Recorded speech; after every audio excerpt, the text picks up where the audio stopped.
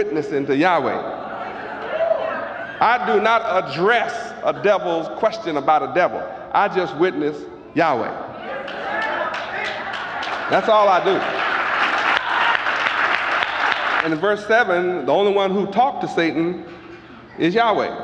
That's me. Why? Because my sheep, my sons, don't know who Satan is. He looked just like you. I mean, he's your same color. He wears a robe. He jumps up and down and hollers and screams. Sometimes they holler Yahweh louder than anybody else. It's the truth. I mean, then you look around and you don't see the nigga. If you ever zeroed in on the nigga, then you'll say, wonder what happened to him. That brother, you see, he never was your brother if you were righteous. Now, if you are an unholy person, you're asking truly about your brother. That's the truth. Where is my brother? If he's unholy, you just ranked yourself with me. I said, you can't sleep and hide and slip around here anymore. You just ranked yourself, boy. Back to Revelation 21. I'm going to a point. Talking about this great city in verse 10, Holy Jerusalem descending out of heaven from Yahweh. In verse 11, it has the glory of Yahweh and a light that's just unlike any other light. It's like a jasper stone.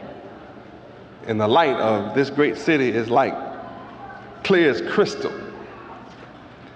These are things that you don't understand the mystery of. You read it, but you don't understand the mystery of this.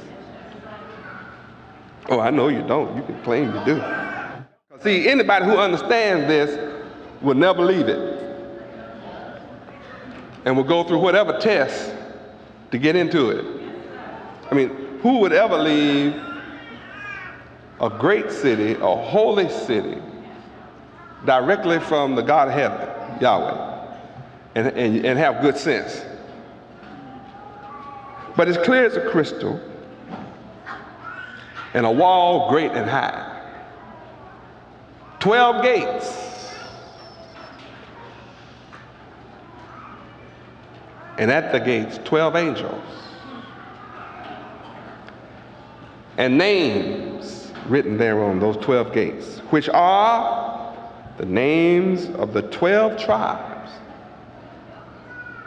of the children of Israel. Now, you know it can't be the Jews, because they don't claim no tribe. They just Israelis. Of course, we know all about where they come from. We know exactly who they are. I mean, we got that down to the T. And since I'm here, they don't even fool with me talking about it, because see, I'll say Kazah in a minute. Kazah, you know. I'll say Sephardim in a minute. You know, that'll square them right on out. Right on back off into silence.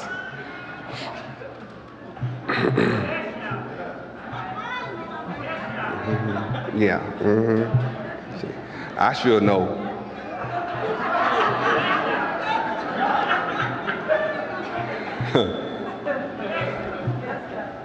I'm here to tell you that the so-called black man of America is one of these 12 tribes.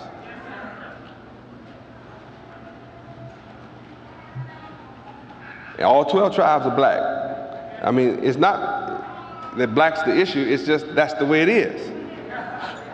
You understand the mystery? You know, I'm not pushing black supremacy, I'm just pushing supremacy. You know, that's what I believe in. I am supreme. Now, just the fact that I'm not white, that's tough, you know, see? That's too bad for them. Because see, I told them in the court, they asked me that question, and I said, yes, I'm supreme over everybody, all of y'all collectively together. Your mind can't come up to mine. You got that right. That's the record. It's a matter of the record on the federal court for the government. When I testified, they said, well, I understand that you are a genius. I said, no. No, I'm not a genius. They said, oh yeah, right, you are the Jesus. I said, no, that's right. I am the genius. Right. They just wanted to have it in the record. Because, see, there was no argument about it. The one that asked me the question was supposed to be my opponents. And they're the ones that got all this good stuff in the record. Because I was testifying to reality. I'm not AG, I am the genius. You got that right. Y'all are right now. I have mind power over every brain collective on the planet.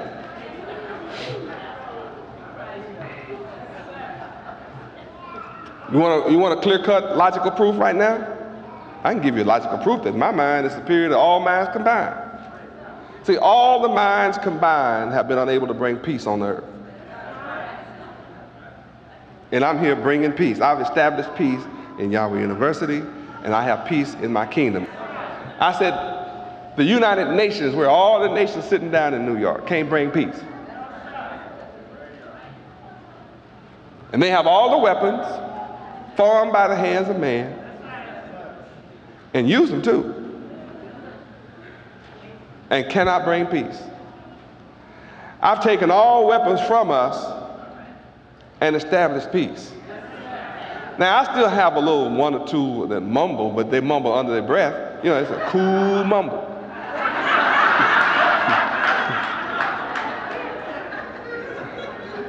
Because, see, if you mumble, you're not satisfied. So I'm going to put you out of here.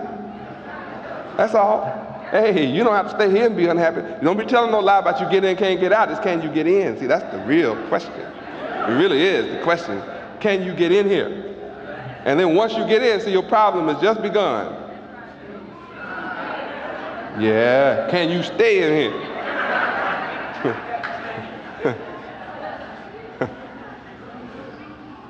Yes. And see, all the good that you've done up until today, it's not enough.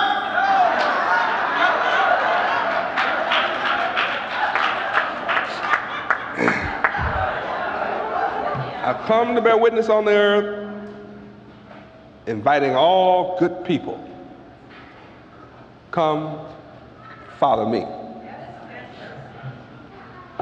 All I'm going to teach you is how to be good. It's one thing you've never learned in your life, how to be holy. Now, in Matthew 5:48, let's turn to that.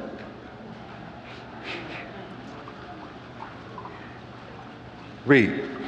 Be ye therefore perfect, even as your Father, which is in heaven, is perfect. See, the word didn't say try to be. It didn't say you ought to be.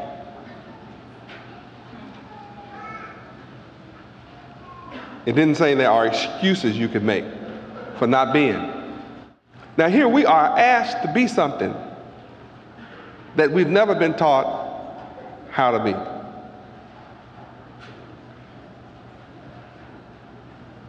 No school you have ever attended teaches you how to qualify to be with your Father, which is in heaven. No school you've attended in all of your life has taught you and qualified you to enter this great city, Holy Jerusalem, that is to descend out of heaven, owned by Yahweh, given to you from Yahweh himself. And notice the Arab's name is not written in heaven. Only 12 names get that honor